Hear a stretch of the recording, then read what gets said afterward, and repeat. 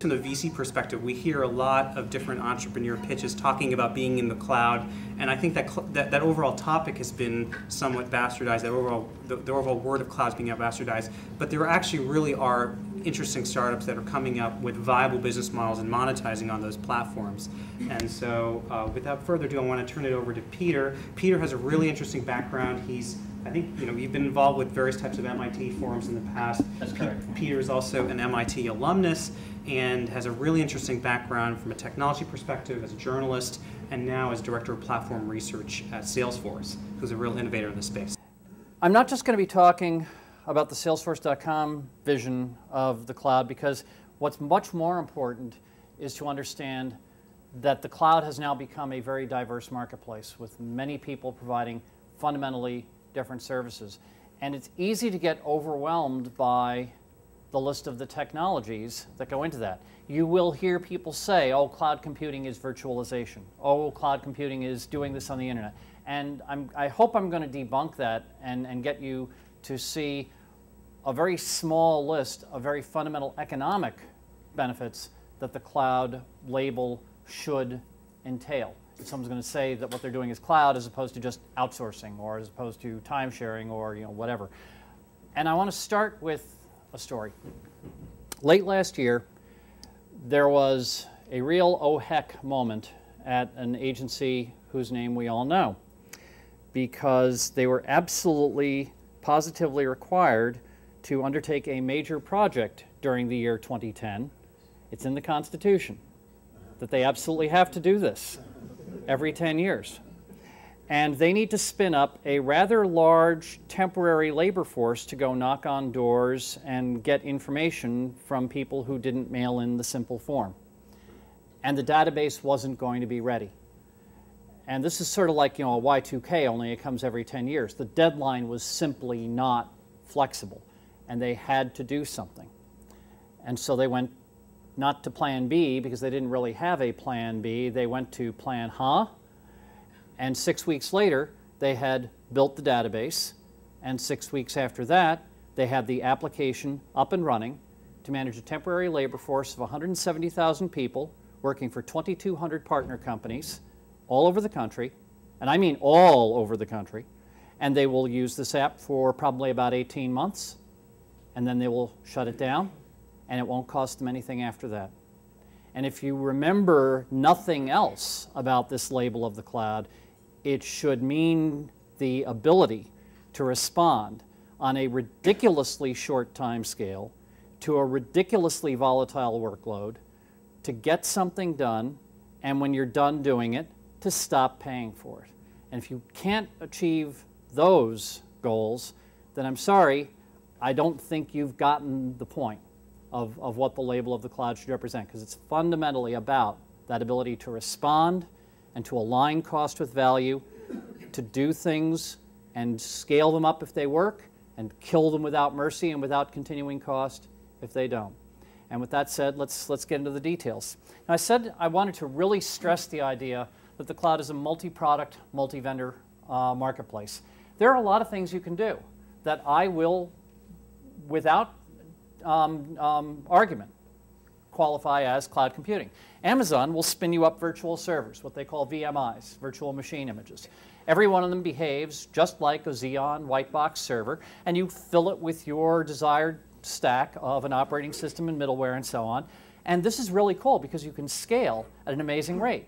There's a classic case, a little company called Animoto that does music videos to order.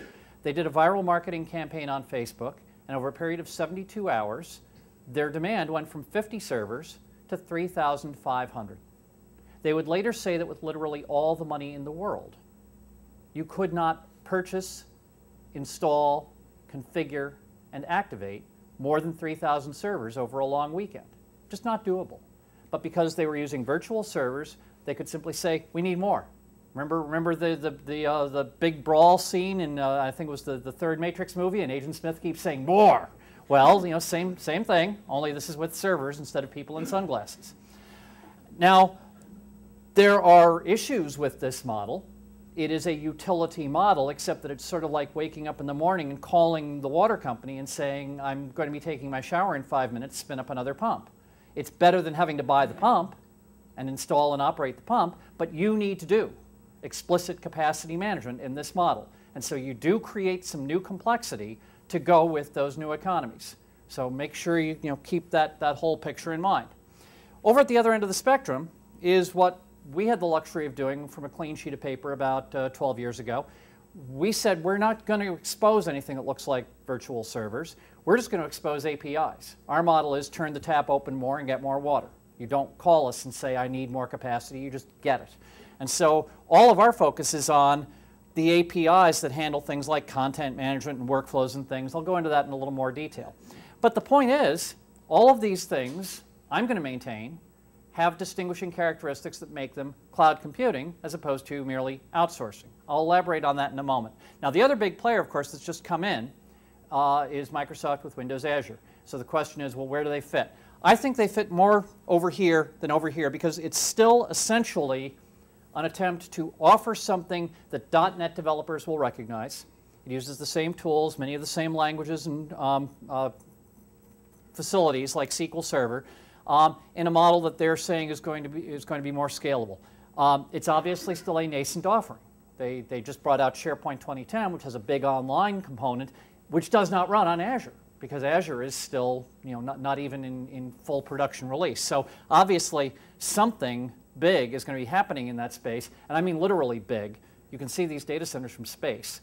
The one that's under the approach path going into O'Hare is the principal consumer of the output of a nuclear power plant. I mean, they're investing immense amounts of capital in the capacity for this, and they have to, because their model is lots and lots and lots of copies of the Windows operating system. They're running in a virtual environment, but they have to do an awful lot of duplicates of the same code because that's the model that they're trying to scale. You will notice that even as they talk about the familiarity of things like SQL Azure, which is the SQL Server database model running in the Azure environment, they are also talking about new stuff, a new Azure storage model, which bears an amazing resemblance to what Amazon and Google are already doing. So you can tell they're trying to boil the frog slowly and move their existing ecosystem into a world where you don't own a resource unless you're actually using the resource, which really changes the way you write your applications. You don't have the registry as a scratch pad. You don't have lots of things that you always had in the PC model, where when you turned it off, things didn't go away. This is kind of like when you turn off a PC, somebody else borrows it for a while. It's a more stateless kind of model. All right, if things this different can all be cloudy, then is Larry Ellison right and the label of cloud means absolutely nothing? There's probably some evidence that Larry is wrong because his own people begin all of their vendor, trade show presentations now by essentially disavowing Crazy Larry in the attic and saying, no, really, we are in the cloud. Larry's very entertaining, but. So what is the cloud? There's a whimsical little rule among programmers. It's in the New Hacker's Dictionary called the 0-1 infinity rule, which is that in any properly designed system, you never see any other number. There's 0 of something because any of it would be bad, or there's exactly 1 of something because you don't want inconsistency or redundancy, or there's an unlimited number of something because if there's no good reason for it to be 0 or 1, there's no good reason for any other arbitrary number at all. There's no reason why you should be limited. And I thought this is an interesting set of numbers to apply to the cloud because 0 is your goal for on-premise infrastructure.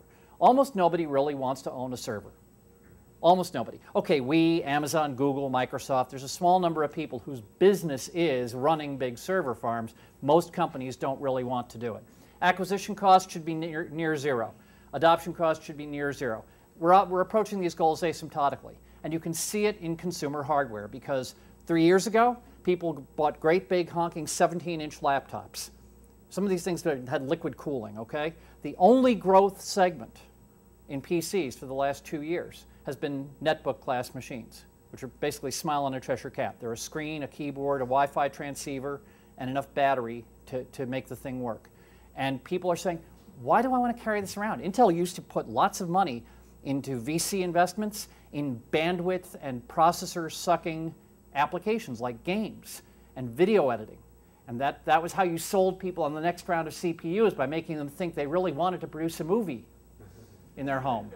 And then they would buy a $500 processor wrapped up in a $3,000 PC. And now they're saying, wait a minute, this is a flip. This is a flip cam. I push the button, I get the video, I stick it into the USB jack, and it's on YouTube 5 minutes later. This is what people are saying now. Why do I want to carry around all those resources? Why do I want to do all that work when Animoto will spare me from a half day of working with iMovie and produce that music video for my niece for her wedding or whatever? So that's the 0. What's the 1? 1 is that when you plug in, it always works. There's one thing and it's always working. Now that might seem like a very low bar to jump over. But if you look at the way that IT's been done for a long time, even if you bought all your stuff from just one company, different pieces were on different release cycles. The client piece, the tools piece, the server piece, they all come out at different times, and everything works quite right. And when something new comes out, you do a lot of backward movement to do regression testing and things, and a lot of stuff gets broken all the time. And in a cloud app, that should not be the case. When you log in today, it should work just as well as it worked yesterday, ideally better. You should not have the burden of installing or testing an upgrade. You should not be required to buy new hardware to run the upgrade. You should not need to install additional hundreds of terabytes of storage because the ERP vendor moved to Unicode for the databases, to cite an actual example from fall of '08. And that's the 1. Now, given the 0 and the 1, and a lot of people get this right away. They say, okay, yeah, consumer web apps do this. The infinity surprises them. The infinity is not just scalability. We've talked about scalability. What people are very surprised to discover is that you can have this and still have this. You can still have the ability to integrate the services with other resources, with other services, and with stuff that you own and operate yourself. You can still have customizability and programmability, even though the code base is being shared. And that sounds like a contradiction. And I'm going to, I hope, make clear how it is possible to do that, because what that means for the entrepreneur, what that means for the startup and for the enterprise, is that you can have the advantages of all the economies while still having competitive advantage and proprietary value-creating business processes. So, here you are, you're a developer, and you're saying, how do I get me some of this cloud stuff? There's lots of different ways to do it. Since some of the models are essentially just, here's a virtual box populated with any code you want, well, the logical thing to do if you're a startup is to say, hey, I'm going to package my software in such a way that it just goes right into the cloud. You don't have to do any work at all. I'm going to, instead of having it designed to go on a CD and pop into a slot and install itself on a Windows machine, I'm going to package it so it installs itself in an Amazon virtual machine. This is what Alfresco did. They have an open sourced content management application which they sell to people who then customize it to add value for specific industries or to build a proprietary system for a particular company. And what they've done is package it as an Amazon Elastic Compute Cloud, EC2, an EC2 ready stack, and it just drops right in. And there's a developer kit, and their goal is to help you develop, deploy, and monetize a cloud content application. They've taken care of everything that has to do with making it work in the cloud. All you have to worry about now is, what value do I add? Maybe I'm going to put in specific content because that's the expertise I'm bringing to the marketplace. Maybe I'm going to put in customized processes to meet with the needs of someone who's doing clinical trials, or maybe I'm going to do something that customizes it for law office practice, whatever. The only thing I need to do is stuff that adds value to that foundation. Another way to do this is to say, let's look at things that the cloud doesn't quite do yet. For example, when Azure was first rolled out, it didn't support the very popular web scripting language PHP. And so an outfit called Real Dolman worked with Microsoft to build a layer that fit in between PHP stuff and Azure stuff to make it look like it was running PHP. And so this is another way that someone can get paid for what they know. If you were the world's leading expert on PHP, you probably had an opportunity to package that expertise in a form that made PHP apps work really, really well on the Azure platform early on. So that's another way that you can take what you know, take your intellectual capital, and turn it into an opportunity for advantage in the cloud. So what are the value propositions for the developer? Well, there's the old code and new clouds. you can look for a way to take code that people already know how to write, Java code, .NET code, whatever, and deploy that into a scalable environment. So if you know how to do Linux, Apache, MySQL, Python, Perl, PHP, open source stuff, you can run that in Amazon Virtual Servers very readily. And I believe you're going to hear from Aprenda tonight. Is it here now? Yeah, I'm sorry. You're right there. You're going to be talking about how your whole stock and trade is, here's an environment which your .NET app becomes a cloud app, right? Do I have that? Yeah. That's the napkin version of the mission statement, right? Okay. So you're going to hear about that in more detail. Or you can move to the other side of the chart and look for what we do, highly leveraged code. We have our own programming language. It's a Java family language. Looks so much like Java that some people think it's a dialect of Java, but we built it from the bottom up so it would guarantee database integrity and a few other things. And it's governed by the environment. And if you build your app with that language, it runs in our environment and gets some nice guarantees as a result. That's our model. You don't need to make a mutually exclusive choice between these two models. That's incredibly important to understand. If you've got stuff that's already been written, and works great in Java or .NET or whatever, or you want to preserve maximum freedom to use new code in future environments, you think it's going to last for a long time and maybe even last longer than we or Microsoft do, fine. Go ahead and write it in something like Java and run that in something like Amazon. People like Boomi and Informatica will help you tie these things together, and you will be able to say, let's see, I'm going to buy my storage and my bulk scientific and high-performance computing capacity over here in Amazon space, and I'm going to buy some analytic graphics that I really like from Google and wrap a collaboration environment built on Google Docs around my app.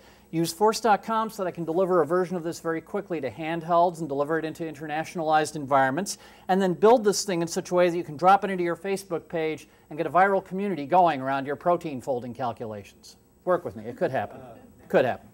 And critically, it's not just about the one big cloud with all of these variegated services available in it. It's also about the fact that you can tie this together with your SAP and Oracle resources. You can go out and mine the dark matter of your universe that's out there in your Word documents and your PowerPoint files. You can use the services of people like the Informaticas and Boomis of the world to tie this stuff together. And if you know that you're going to be working with a composite architecture for the indefinite future, fine. Go ahead and write some custom code to tie these things together.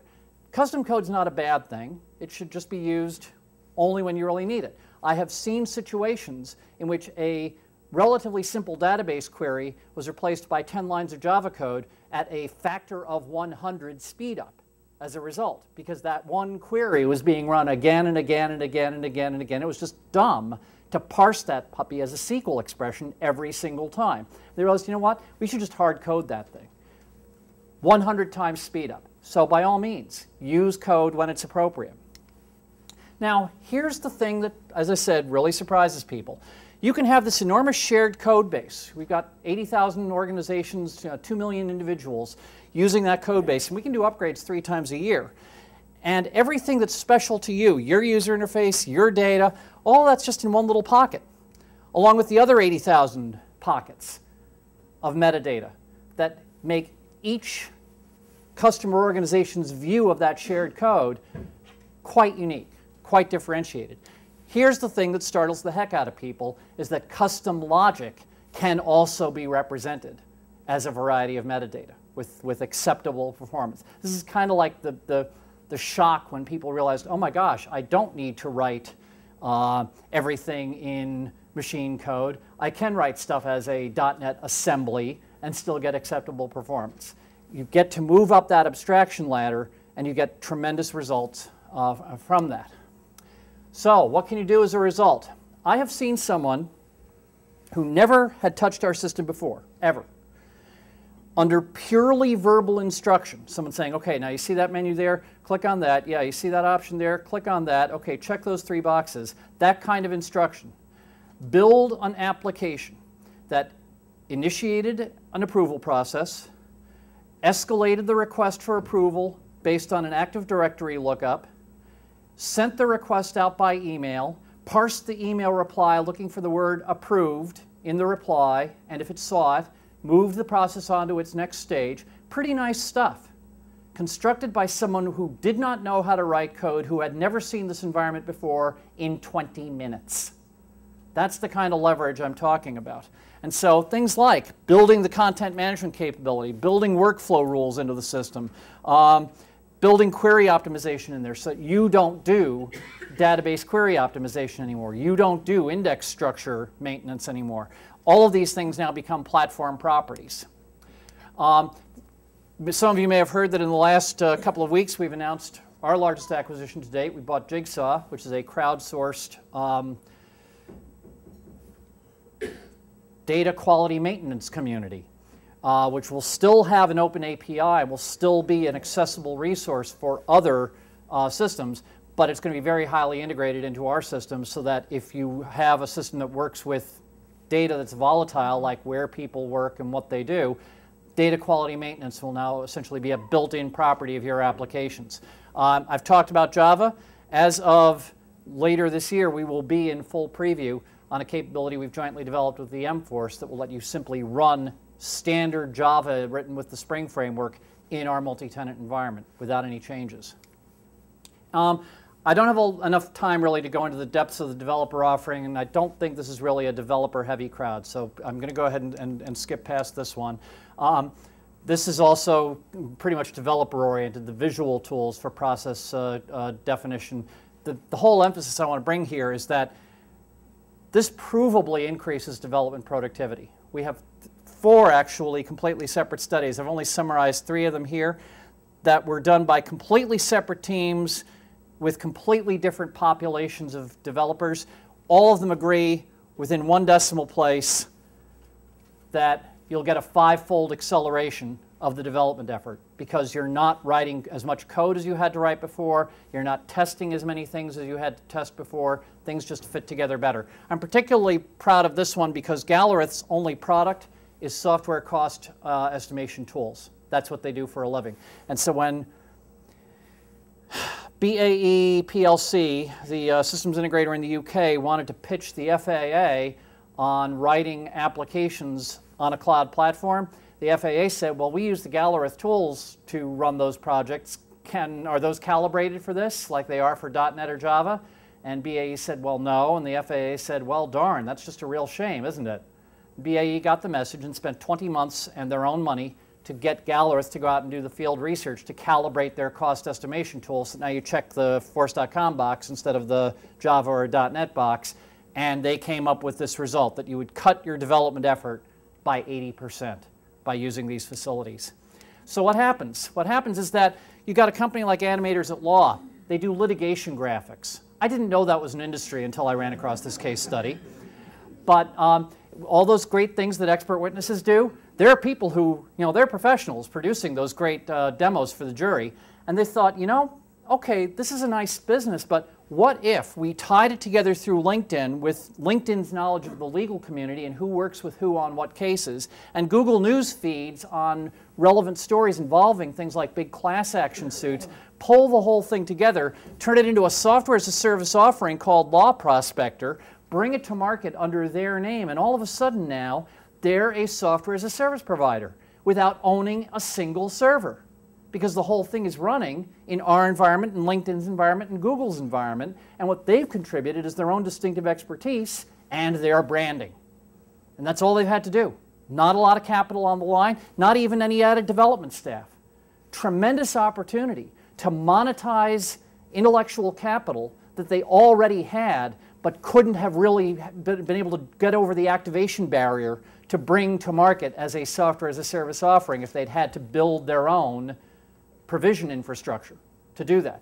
This and the census story are the 2 examples I really want you to remember. You can get stuff done and you can make tons of money that you would never have been able to afford to pursue before because of the enormous barrier to entry, and now the barrier to entry is pretty much non-existent. Now here's the other thing that we're doing this year that's really exciting. Lots of people want what Facebook or Twitter or other social media can bring to your company, but they are rightfully worried. Anyone see the New York Times story with the graph of all the Facebook privacy settings? 1,300 different possible choices you can make, buried in 20 or 30 different places in the Facebook architecture. They want to have intrinsic security. If you start with a system that's designed to share by default and try to configure it for security, it's easy to screw up.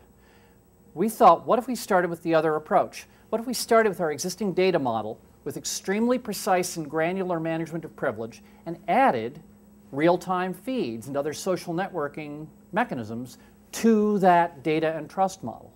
That's what we've done in something called Chatter, which is currently in a broad private beta and will be in general availability this year. We are using it internally. Our email volume is down by more than 40% because people now are getting stuff done in an environment that looks a lot like Facebook, but with the intrinsic security that if I don't have visibility of the data, then I don't have visibility of the update to the data. And I don't just follow people, I follow an account, I follow a case, I follow a spreadsheet. And if it changes, I get a message saying this thing has just changed. And it shifts the whole environment into one of real-time, proactive awareness of what the heck is happening so that I can solve problems while they're tiny. It's incredibly exciting. Now here's the other thing that I've mentioned is the announcement that we made at the end of last month with VMware. We've always understood that it was a fundamental issue for developers if we said, look, we've got a great programming language, but it's not the one you already know. The syntax looks just like Java, but no, in fact, you can't use your existing Java libraries.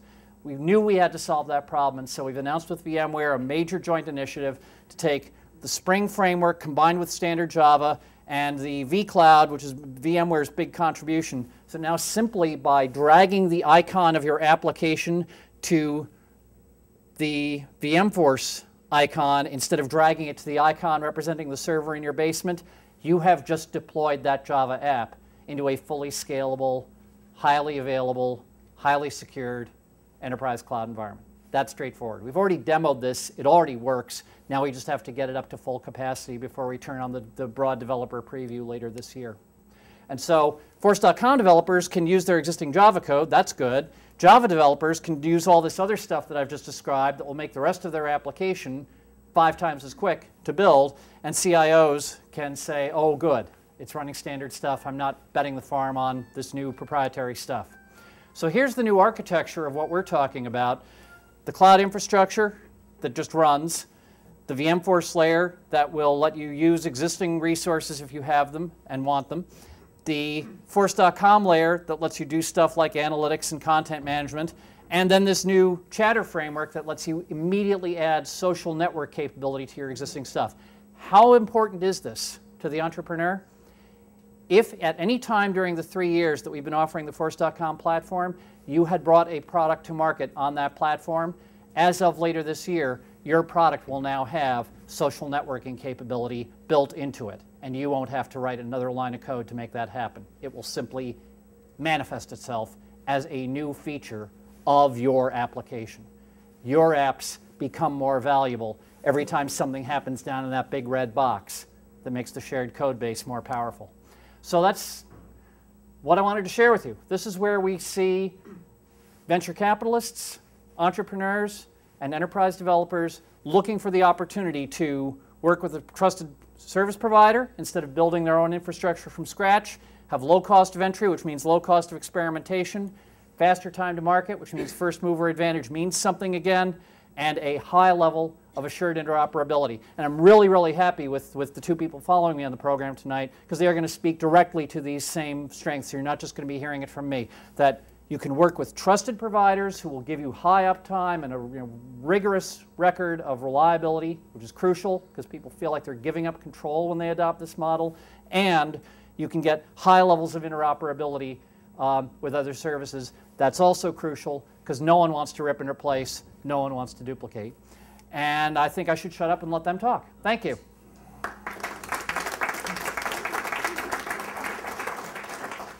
I just want to turn it over to Sinclair at Apprenda, and I'll just briefly mention that we first, I believe, met Sinclair over 1.5 years ago, and we think the overall area that he's focusing on, which is the idea of helping other ISVs deliver applications through software as a service, is a very, very compelling one. And one of the things that really got us excited about Sinclair, besides a really strong value proposition of his company, is he's a perfect blend of technical acumen and business understanding of what are the drivers why people need to move into SaaS and in the cloud. And I will let, I'll let Sinclair start just his presentation, followed by Bhumi. As Somak mentioned, I come from a pretty interesting background. I'm a technical guy at heart. I have degrees in math and computer science, and I'll get into that in a little while. But my entire focus in life has been software as a service from an engineering point of view. So I come with a lot of war stories from the front line, building software as a service applications, knowing what's involved, and getting a good feel for the effort that's required. And the talk today is going to be focused predominantly on this new concept of cloud middleware. What we do at Apprenda is that we evangelize the idea that software as a service companies or would-be software as a service companies shouldn't be doing things on their own when it comes to building complex architectures. They should be leveraging middleware, they should be leveraging cloud technologies, and we fit in that bucket as an interesting breed. We're not a service provider, we don't have hosted offerings in the cloud, but rather we're a layer, very traditional kind of middleware layer that you can license and run anywhere you want. I think the best way to set context is to think about it from the point of view of the software as a service provider. So when you think of a SaaS company, right, somebody who is delivering software in the cloud, what the typical model is you build business software, you deploy it somewhere, get it online, it doesn't matter where right now, and your customers are going to access it through a web browser. It's not going to be a situation where they're installing the bits locally and dealing with the server setup and all that stuff.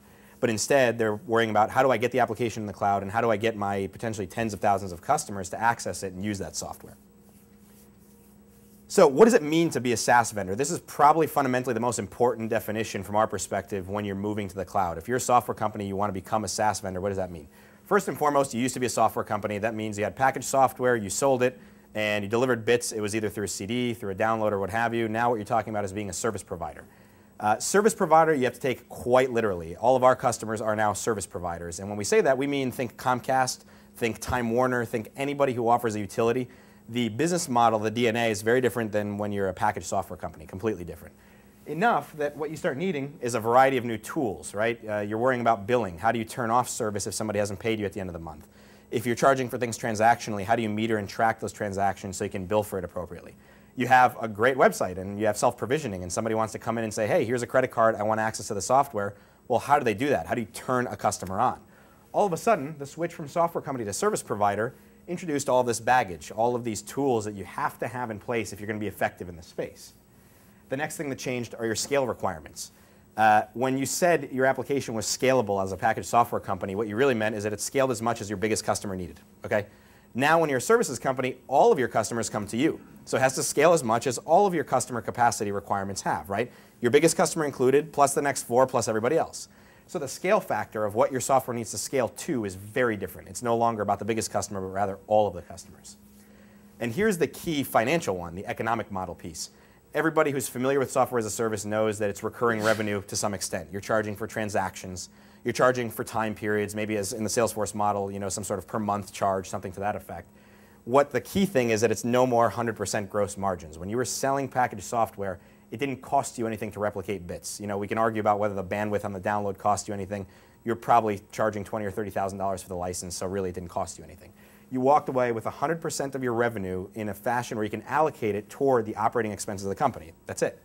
When you become a service provider, cost of goods sold is now magically introduced into your income statement. You look at it and you have revenue, and then all of this stuff got thrown out. Why? Where'd it go? It went to servers. It went to staff. It went to bandwidth. It went to all of the things required to actually produce something that people can pay you for.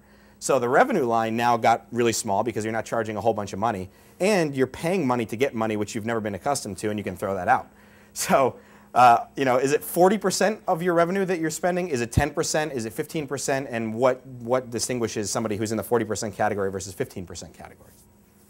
And keeping it low is ultra critical, so that's what we're going to get into. And I think what we're going to do in the next slide is we'll zoom in to that specific question. One of the big cost components in delivering software as a service is your effectiveness of delivery. So I'm going to ask a question that has a completely obvious answer. 5,000 customers. Do you want to deliver that service to 5,000 customers across 625 servers or 90? Right?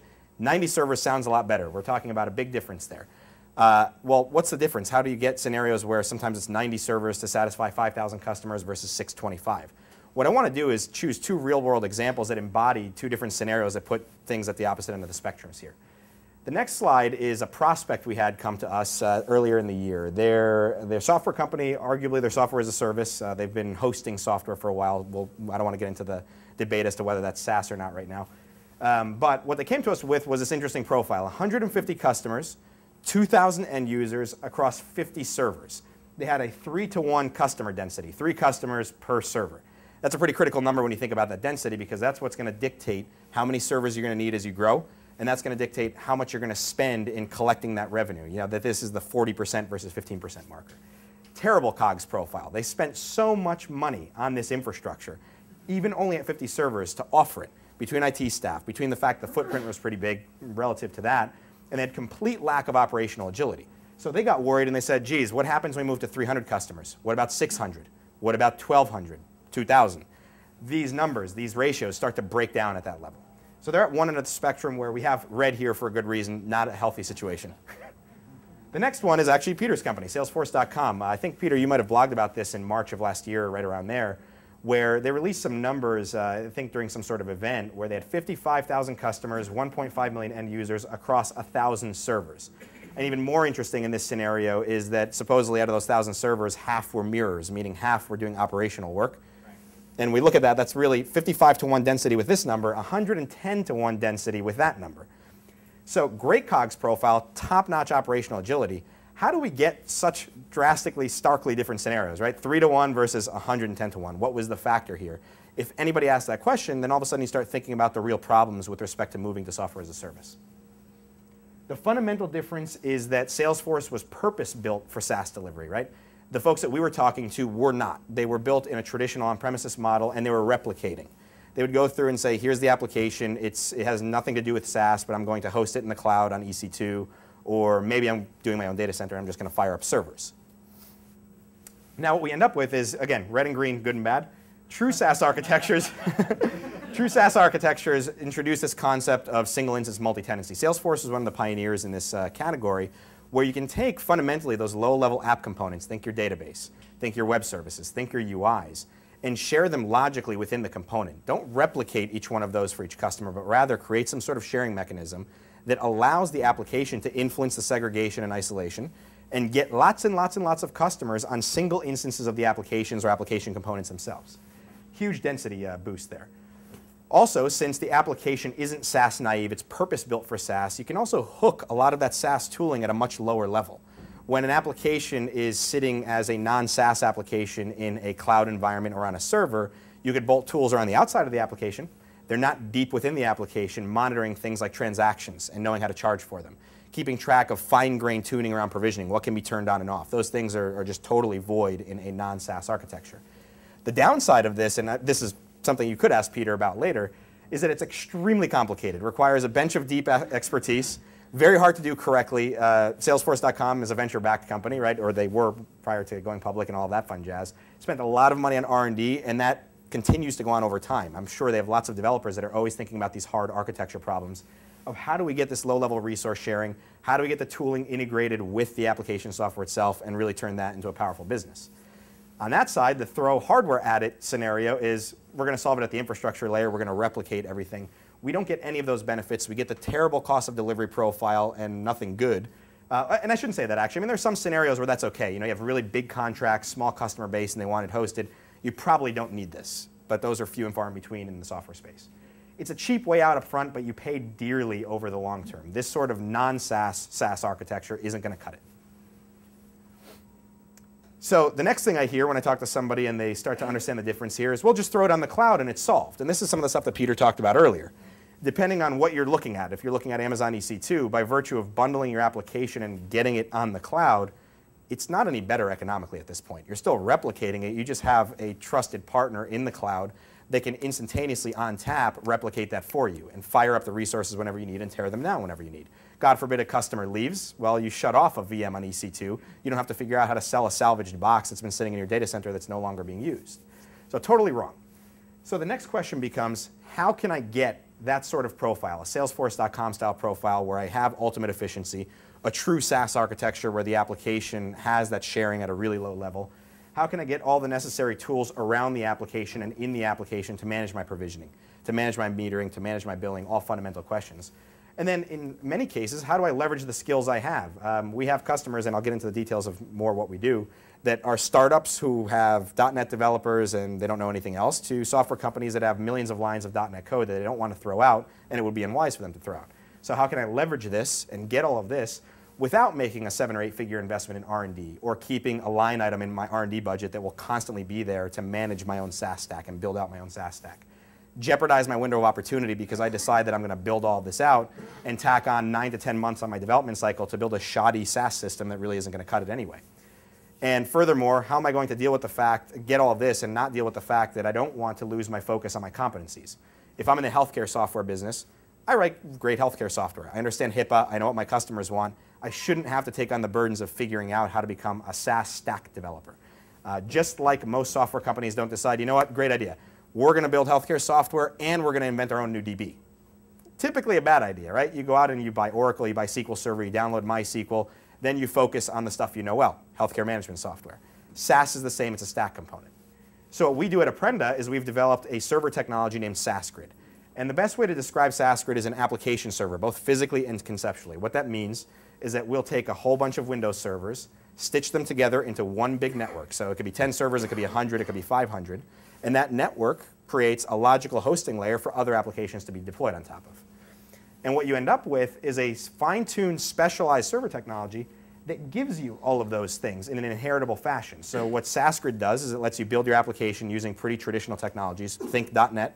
You're going to deploy that with a pretty traditional database, web services, UIs. And we fundamentally change the behavior of the applications. We transform the applications so that unbeknownst to the app itself, it's doing things like mixing data for potentially thousands of customers in one database instance, not a database per customer. The app code is issuing its queries, it's doing its thing, and it doesn't know that this is happening. So it's inherited this robust enterprise class SaaS architecture, doesn't have to go down the replication route of every time I sign up a new customer, I'm going to replicate the whole application stack. But they didn't have to go through the effort that Salesforce went through in terms of building this really complex beast of an architecture that gives you all that value. Without SaaSgrid, those applications still have to do that on their own. We have customers that went down this path right now and said, hey, we're going to build this awesome SaaS offering with .NET. They get to about the first box, and then they call. Okay? And when they call, they say, we tried it, we don't like it, can you help? Okay? They come and they say, can we license this, and we're going to build our app. So as a company, we were founded in 2006, and I mentioned that I have some war stories, and I think it's kind of important to know this because this is a eat our own dog food type scenario. My co-founders and I worked on a variety of software as a service projects together, and it spanned the range where it was software as a service, meaning replicate the stack, and we were really writing code that managed VM environments, to writing true single instance multi-tenancy type situations when you look at it from the spectrum. And we visited all of these and really understand fundamentally how they were built. We started Apprenda originally to build help desk software. I come from that domain. I really know the domain really well. And we said, we're going to build a SaaS help desk offering. About a month in, we said, geez, we don't want to do all of this ourselves. Start calling people and figure out that there's no good enablement technology that fundamentally solves these problems in a generic, unobtrusive fashion so you can use traditional industry-hardened stacks but get all the benefit of that type of robust architecture. So the founding team is very much a patients turned doctors. And the whole goal was, can we become the engine for the cloud? We have cloud providers that have all this wonderful, great infrastructure, solves a ton of infrastructure problems. But who's going to fundamentally solve those deep architecture problems and tooling problems that need to be solved if the space is really going to move forward? So that's a refocus. And to date, we've raised a little over $6 million in venture capital. We closed a $5 million round this past November with NEA and High Peaks Ventures. And we've been focusing on this ever since. To date, our customer log roll consists of people from all kinds of verticals. We have folks in learning management software, healthcare software, CRM, so it's purely and obviously a horizontal problem. And a technology like this has a horizontal solution capability, so it's coming in and solving this around all these different verticals. Now, we focus typically on software companies that are in the $5 million to $200 million revenue range. And as Peter mentioned, there's the old code in the new cloud scenario. It's more old skill or old stack in the new cloud. When we look at this, we have people who are writing brand new, they're part of existing software companies that are $100 million a year. They're saying brand new product line, or service line in this case, right? We want to be a service player. We're going to make this new thing over here. We have a development staff of 22 people that know SQL Server, that know .NET. How can we get there and not throw them out and figure out this whole scenario? So we come in and plug that gap. We have customers in our portfolio that are pure startups that simply said, two guys in a garage, we know SaaS, we want to go out and build a SaaS offering, or sorry, we know .NET, we want to go out and build a SaaS offering. How can we do it? We license SaaSgrid. Again, we're not a utility, we're not a hosting company or anything like that. What people do is that they license SaaSgrid based on the number of servers in that big server mesh we talked about. So if they're really successful and they have 80, 90, 200 servers in their grid, they pay us for that. If they have 5, they pay us for that. So they can stretch that out and they can deploy it wherever they want. We have folks that are doing their own data centers here in the Northeast. We have folks that are using Amazon's EC2 to deploy SaaS Grid on top of EC2 and get the benefit of a cloud infrastructure. So there's no sort of bias as to where this gets deployed so long as it's pretty native traditional Windows server. And our customers, what we found to date, and some of the case studies we've been producing that will be released soon highlight this, is that there are savings across the board, both up front and kind of long term here. Typically speaking, you'll see anywhere between 40 or 60%, so I took the 50% mark here, reduction in upfront capital investment. So when they're saying we're going to become a SaaS player and this is what we need to invest to get there, take half of that and throw it out the window. You know, they're not paying that anymore. When we're looking at the time to market pieces, those are pretty critical. They're saying, okay, we have this window of opportunity. We need to move now because our competitors are moving very quickly. We need to respond to the market. We shave another 50% off of that equation. And then ongoing, just like the database scenario, they don't go off and build a team to manage their own custom database that they built from scratch.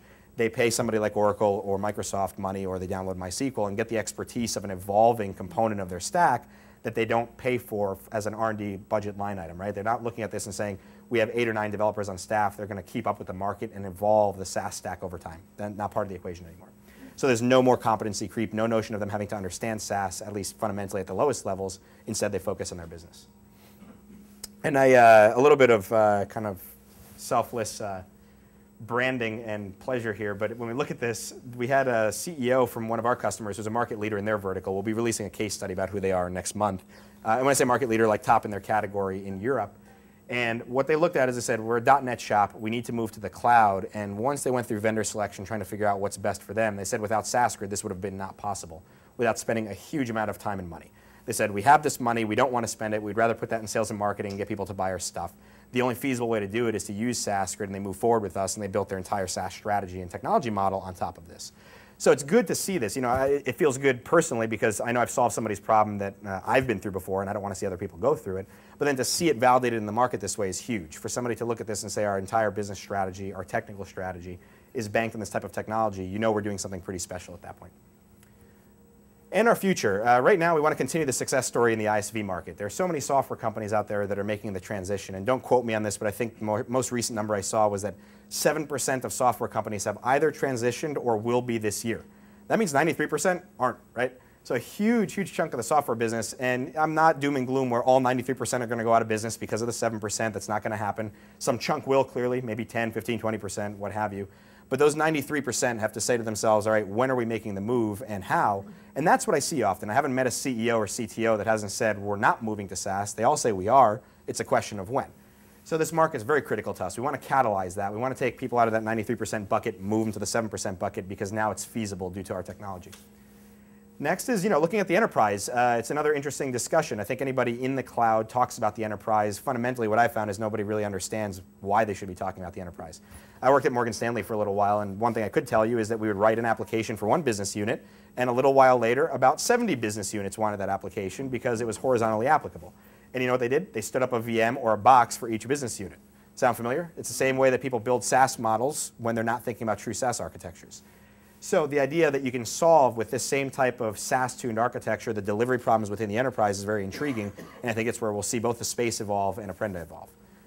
And last is keep a watch on this model. There was never a point in time where somebody looked at this and, well, there were some people that said the desktop is the be-all, end-all delivery model. Clearly wasn't.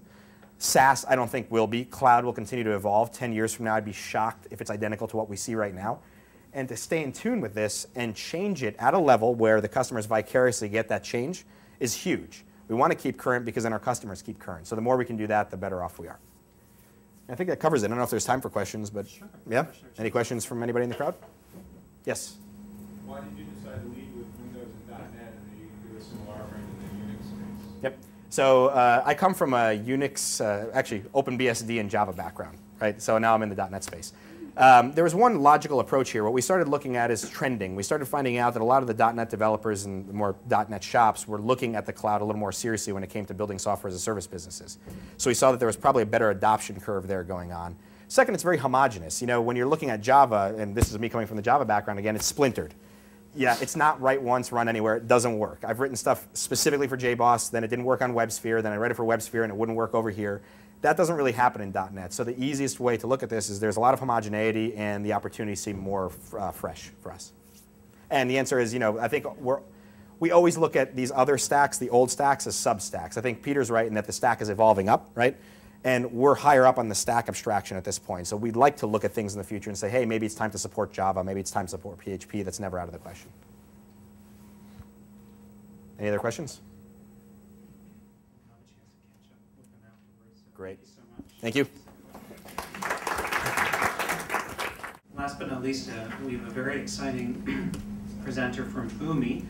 And just a few words about Boomi.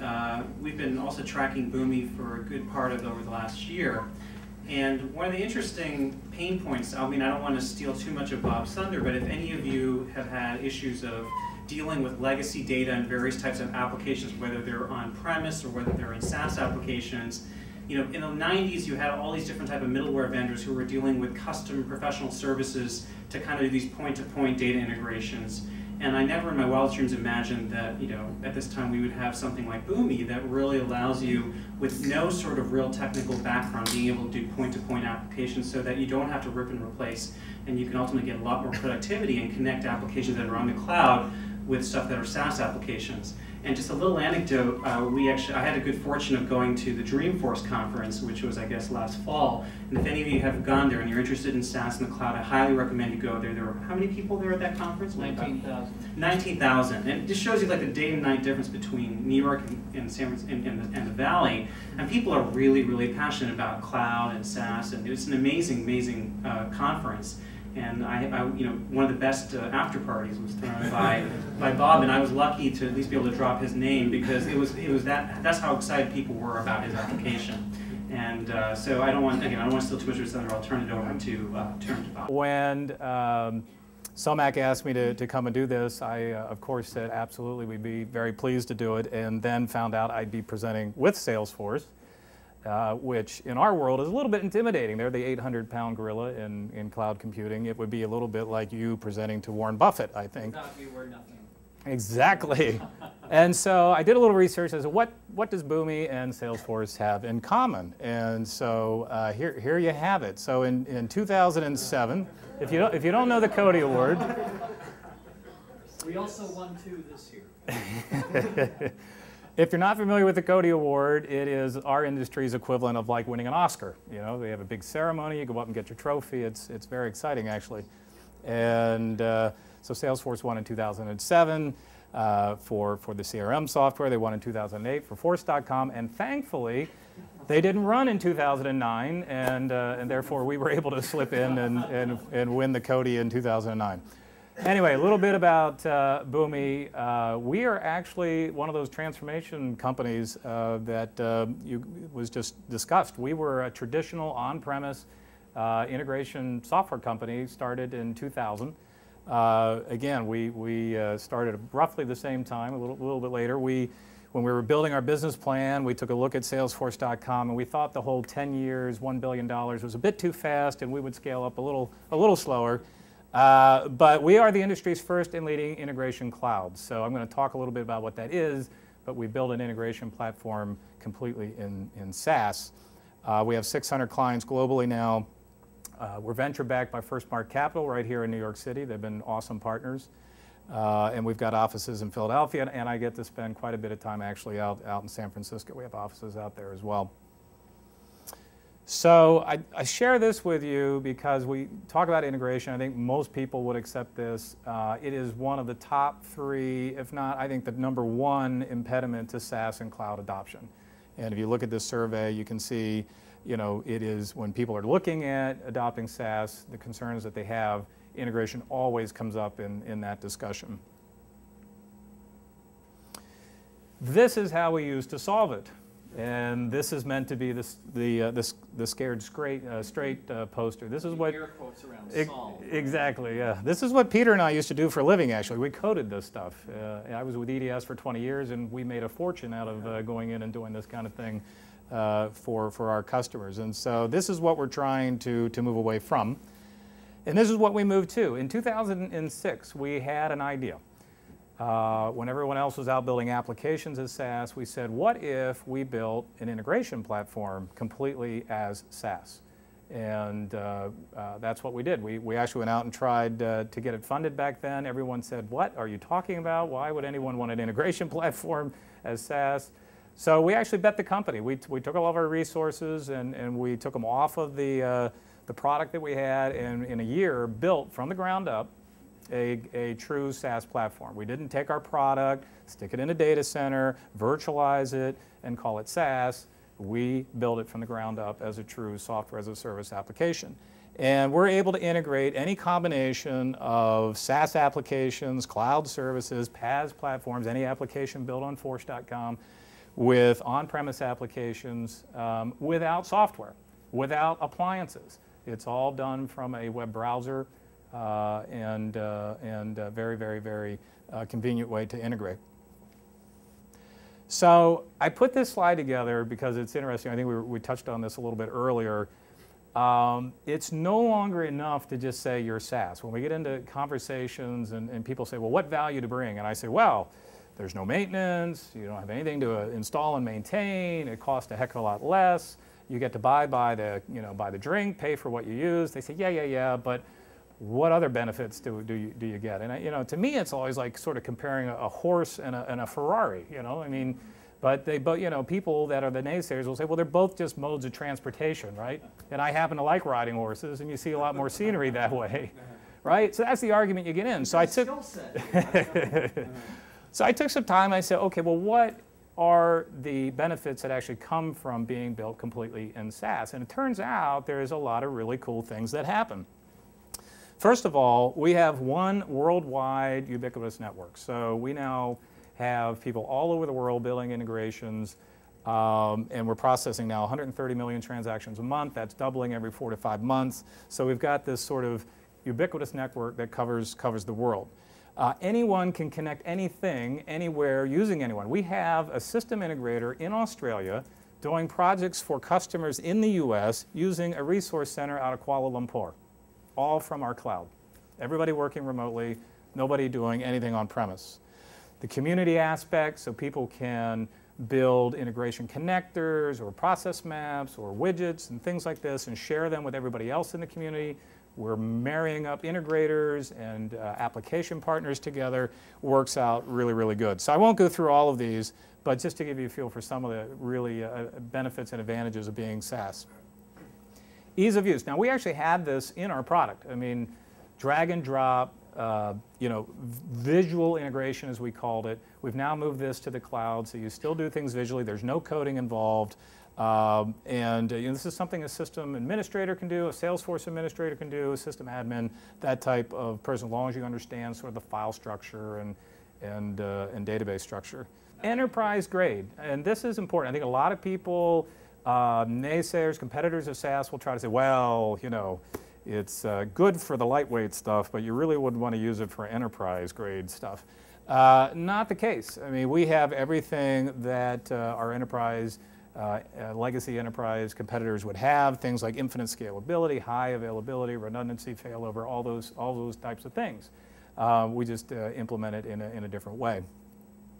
And by the way, we now have SOA support. We announced in the spring. I don't know how many of you in here work in large enterprises. You've invested a ton in SOA. If you now want to extend that to include SaaS applications as well as your on-prem applications, you can do that without having to drill holes in your firewall, which is a really cool thing. We are distributed on the next slide. This is a very important aspect of our architecture. So there's no single point of failure. Once we build an integration, it gets put into a little runtime engine we call an Atom. Atoms can be distributed anywhere on premise. They can be hosted in our cloud, Salesforce's cloud, Amazon's cloud, an Apprenda cloud. It doesn't really matter. The real key here is it's like the internet. There's no single point of failure. There's no single choke point. A lot of our competitors have chosen to put one copy of their application in the cloud, route all the traffic through one place, and do the transformation and then send it on its way. We don't think that's a model that's very scalable. In fact, we don't think it's a very robust model at all. The community aspect. So we recognized when we wrote the business plan that at some point our competitors would catch up. They would announce and launch SaaS cloud versions of integration of some sort. And so in the fall of 2008, we opened our platform.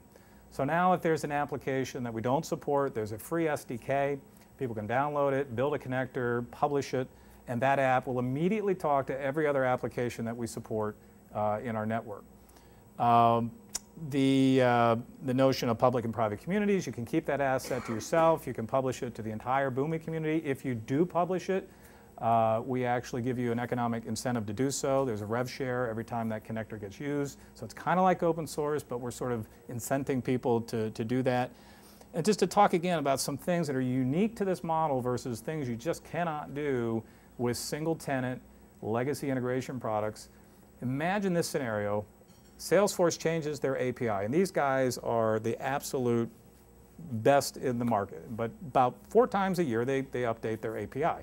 Most of the other guys change them about 4 times a week, a little harder to keep up with them. But when they change their API, we change our connector one time. We publish that connector one time, and everybody globally gets that update immediately, and everybody stays in lockstep with that update.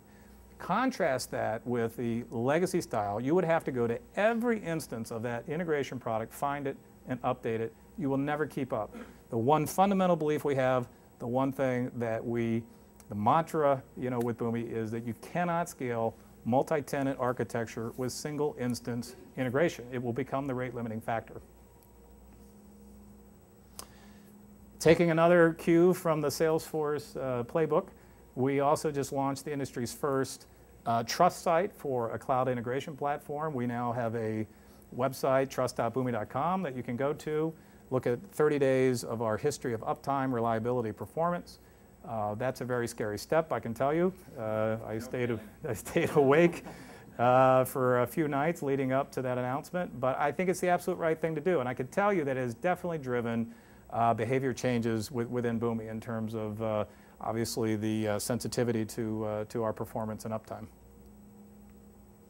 All right, so the last 2 things I wanted to talk about was the impact of this to the enterprise, because you could argue that a lot of the traction that SaaS and particularly SaaS applications have been sort of in the SMB, mid-market tiers.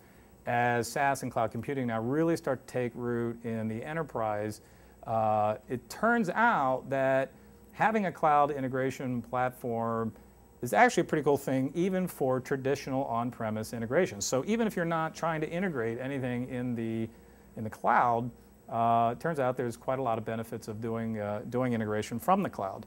And the problem with traditional enterprise integration, traditional software products, is inside of the product are all the functions that you need to do for integration. So building, deploying, managing, as well as the execution.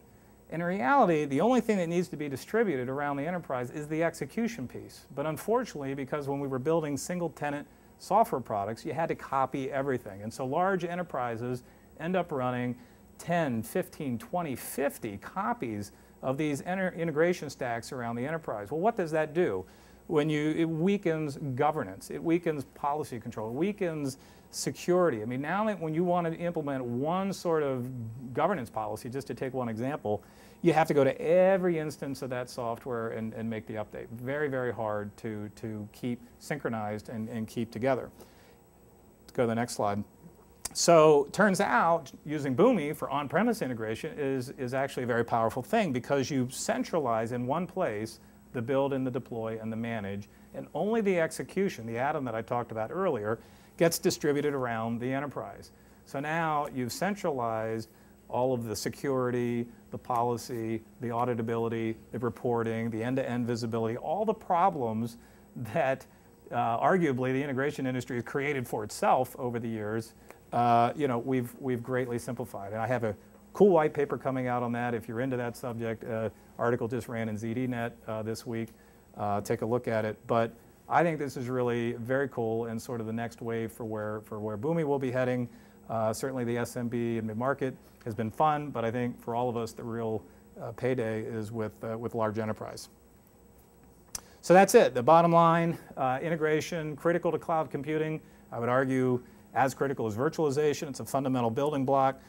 Everybody knows cloud computing is set for explosive growth, and we're the only pure play in the space. And that's why Somak and I have so many interesting conversations about Boomi. Thank you. Well, are there any questions? Once your clients build the cloud-based integration, what are they doing with the data? Are they dumping it into a warehouse? Are they building another application layer on top of it? You know, where do the results go? Yeah, like sort of what are the use cases. So it turns out 70% of all of our use cases, just for interest's sake, something in the cloud to something on premise. Yeah. So only 30% right now is just cloud to cloud. The number one use case, no doubt a little bit because of the giant footprint that Salesforce has, is CRM to financial. So people want to do something, for example, like I've closed won an opportunity in Salesforce, I wanted to create a customer record in my financial system. That's the type of use case we see. Marketing automation, probably right on the heels of that. So I get a lead, I score it to a certain point, I wanted to now create an opportunity in Salesforce. And from there it breaks up a little bit, but HR, talent management, recruiting type stuff tends to be the next set of use cases. In the back. Do you have any intercompany use cases? So integration between different company systems for supply chain or other kinds of stuff? So inter and intra. So inter, we support EDI in the cloud, which I didn't really talk about. It's not the sexiest topic on the planet, but certainly is very pragmatic.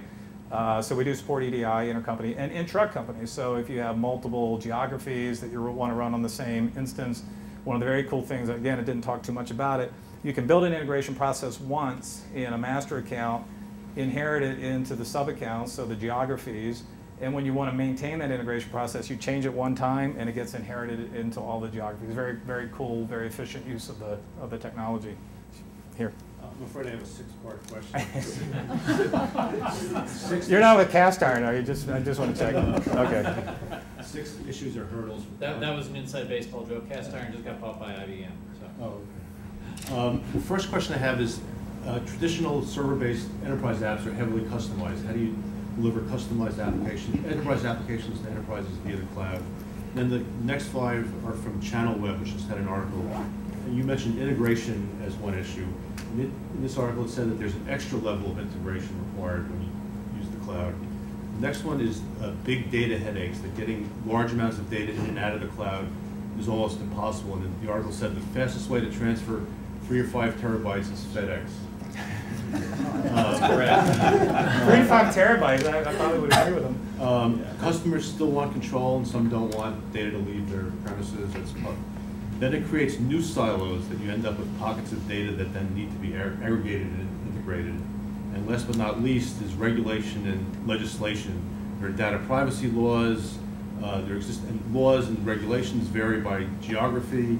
So Touch on what you can, maybe. I will. I'll try to take them in the order that are. I'll be happy to take the last one. okay. Good.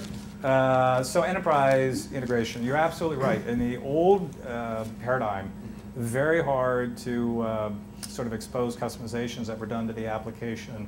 I think Boomi does about as good a job as we can do. We sort of layer on that visual designer that you saw earlier. It works the same way whether you're reaching out to an on-premise app or whether you're reaching out to a SaaS application. So we've sort of simplified, how you interact with it. But a huge step forward with SaaS now, because these guys can expose to us at design time custom fields, custom objects. We can bring that into the integration design process. It's really new architecture. It really is, yeah, and it's really. If apps are designed to be integrated, you will have much less pain and suffering later on. And you probably have similar stories, but we have customers who use 2 different products from the same vendor, but integrate through us, because that works better than using the very brittle binary level coupling tool that the vendor provided. Absolutely. I mean, the one thing that we certainly give is sort of living, breathable, breathing integrations. In the old days, as soon as one app was customized, the hard-coded integration broke. Yeah. And we have the ability to make that more dynamic. There's a glass slip rift. If it fits perfectly, but the minute the foot grows, it doesn't fit at all. And these are much more loosely coupled. Absolutely. Designed for a loosely coupled model. Why don't you take the last question, and then maybe I can get the other ones outside. Yeah, the residency thing is incredibly important because we have 3 data centers, but that's still only 3, 2 in the US and 1 in Singapore. And if you're in the EU, you can get very nervous about this. In Canada, they have a charming office called the Privacy Commissioner, who regularly sends stinging memoranda to Parliament saying, guys, this treaty that you've signed us up for, it only violates the Canadian Constitution in 3 places, so you're improving, but they're working on that problem. The critical epiphany that I think we would both say here is that you need to understand you don't make all or nothing choices. If you have data that's not allowed to leave the country, don't ship it out of the country. Keep that data local. Use a customer token, customer ID number or something that has no sensitivity about it. Do all the cloud logic up here, and then say, and now these are the 100 customers we most need to talk to. Who? These 100 customer ID numbers. And then you only look up the sensitive stuff like credit card numbers and other things in your local database because that's the only place you ever kept it. And this is how you can get cloud application efficiency without running afoul of this incredibly complex and volatile stew of regulation where the ink is not even dry on the pages, and anyone who claims to have a complete grip on this is either lying or delusional. Or both. Because there's no case law. And when you look at SB 1386 in California, if there's even a suspected breach of a database, you're required to disclose it. We've seen the big public notifications. We may or may not have had a database exposure. Unless the database is encrypted, then you don't have to do that. No one else in this room has read every word of SB 1386 looking for a definition of the word encrypted. But I can tell you, it's not there.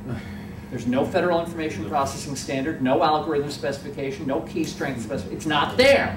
So a Captain Midnight secret decoder ring would technically qualify, but case law will inevitably say, well, come on, we all know that's not what a prudent person would call encryption, and eventually we'll find out what the law means.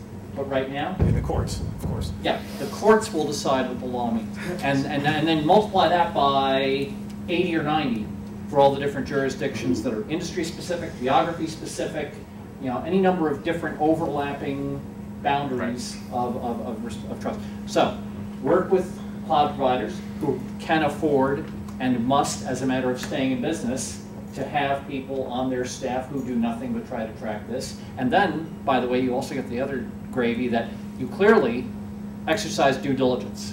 You clearly made a good faith effort of compliance because you were working with third parties instead of having your the guy who runs your email system now become your chief compliance officer, which is what a lot of people de facto have. They have a chief compliance officer. It's the guy who runs the IT. So anyway, so one more. The guy in the red sweater had his hand up longest.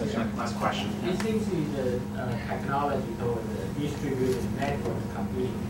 But while the speaker's exclusive focus is on enterprise, selling to enterprise, what is the impact of this kind of technology to the smaller startup entrepreneur company benefits? Could you explain? Two-thirds of our customers roughly are not enterprise scale. We're roughly one-third.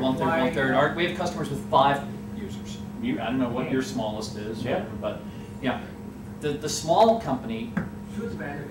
Absolutely can benefit from this because the small company now can use the kind of tools that previously were only offered at an enterprise scale, and you didn't want to install an enterprise-grade infrastructure to run your 5-person company. So when I'm in places like India and Hong Kong, the entrepreneurs are over this like crazy. The uptake rate for these technologies in Asia Pacific is 4 to 5 times the global average uptake rate because their growth in their small and medium business sector is just vast. Do you do a lot of business in Asia Pacific? We actually do. Yeah. Okay. Well, he can share It his seems to me steps. that the most important thing you said is direct interface to the web browser, and you can really do not depending on the computer problem. That's right.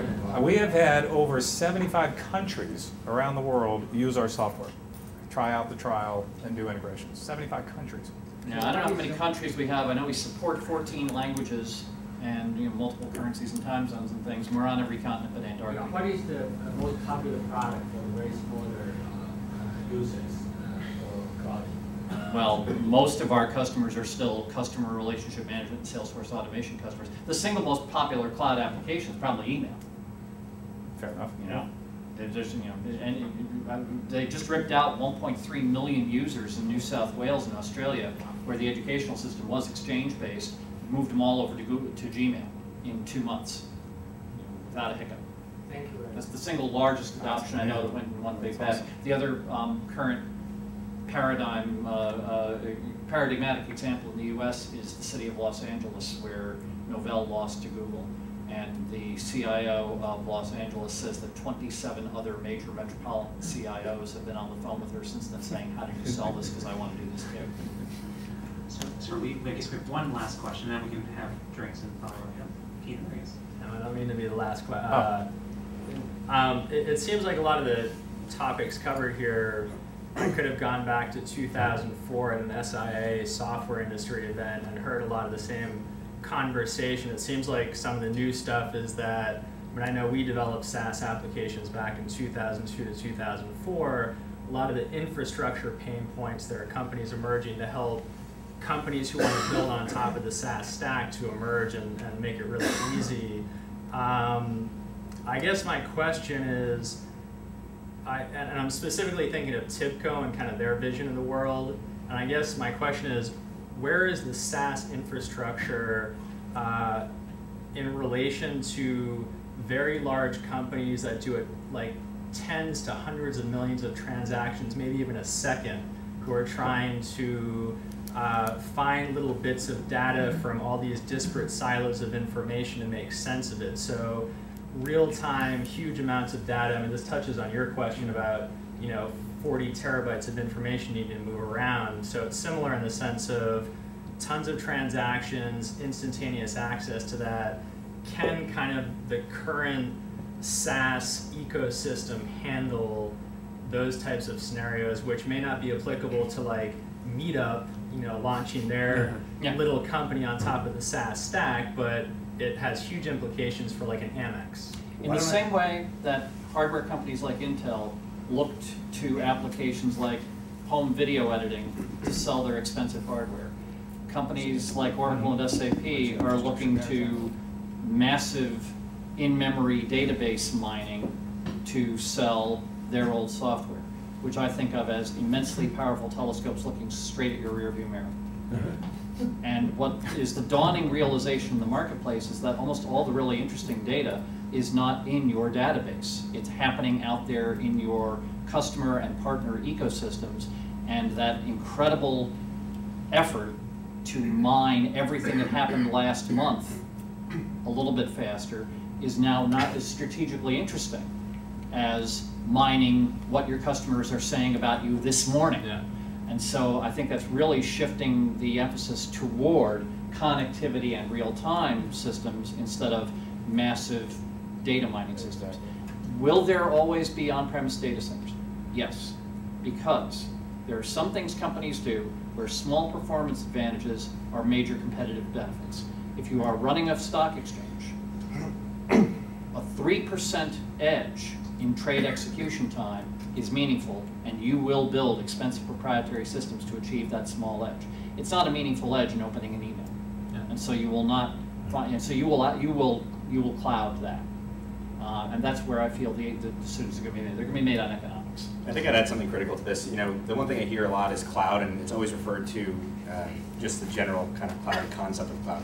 If you separate cloud technology from cloud itself, the applicability of cloud technologies that were developed in support of huge, massive networks like what Salesforce has or what Microsoft has applies within the data center that the enterprise has. So if you think about our technology, for example, the reason we have grid in our name is we focus quite a bit on how do we stitch together tons and tons of servers into these really big scalable networks that have one goal in life, supporting applications that are living on top of it. So I think when you look at the scale properties that cloud introduced when it came to the R&D side of things and what people had to solve from a challenge point of view, this whole new kind of breed of approaches to architecture has cropped up. Then middleware crops up to solve that abstractly, and then the enterprise can benefit from it. So I think it was the COO of Morgan Stanley at the time, this was maybe a few months back, and mentioned something to the effect of, well, we're not interested in the cloud as the cloud itself, but we like the technologies that are coming out of it. Internal applicability of those really robust architectures. So I think at a bare minimum, the fact that the cloud has created these mass scale scenarios for web scale purposes has created middleware and technologies that are applicable to solve a lot of those challenges that you just talked about earlier. And then the second piece is the fact that there are, as Peter pointed out, many scenarios where it just won't happen. They're not going to move it to the cloud for a variety of reasons. Right now they might be trivial and psychological. Later they'll probably be more practical because the psychological ones will go away. So I think those two things will drive those types of complex problems: cloud applicability within the enterprise as a technology, as opposed to outsourced or I outside. did a demographic analysis and figured out that all material objection to the cloud would be gone by around Christmas Day of 2020, just based on the age of the people making decisions. But to adopt Sinclair's color coding convention, the words that should be red whenever they appear on your charts are can't and or. If someone says, well, the cloud can't be secure, I'm sorry, that's intellectual laziness. It can be secure. The question is it cost effective to make it as secure as you need it to be for what you want to do? Well, that's a much more difficult question to answer than, is it secure? You can say, well, not enough. I'm sorry, go do your homework. Yeah, big Find out how scoping secure problem. it has to be. Yeah. And the other word that doesn't belong is or. Because you don't have to make mutually exclusive choices. Yep. I can use my .NET skills, and I can use my Force.com skills, and I can use third-party services. And if I'm smart, I am finding optimal combinations of those things instead of being lazy and picking the one least unsatisfactory one and now saying I have a cloud strategy. Great. Well, I want to thank, I don't want to cut you guys off, but we can continue the discussion outside. Thank you so much. Peter, pleasure. Glad to meet you.